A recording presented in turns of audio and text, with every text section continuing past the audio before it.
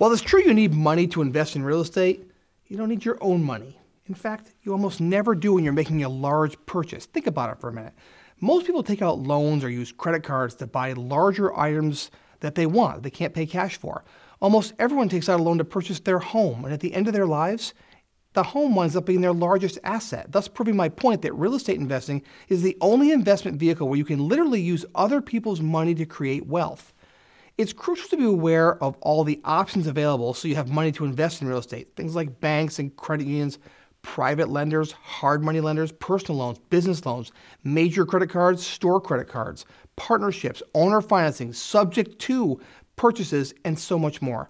Some of these methods don't even require you to use your own credit. Most people never get started in real estate investing because they think they need their own money. These same people go out and take out a loan to buy a new $50,000 vehicle using other people's money and not even realizing what they just did. They just used other people's money to buy a depreciating asset.